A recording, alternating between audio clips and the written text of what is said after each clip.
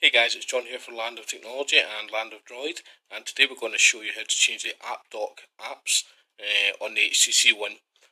The reason for the video is because they have changed how you do this in the HTC Sense 5. It's not the standard way that you're used to. Normally, you could drag an app from the home screen onto the dock bar, and vice versa. You could grab an app from the app dock bar and drag it onto the home screen.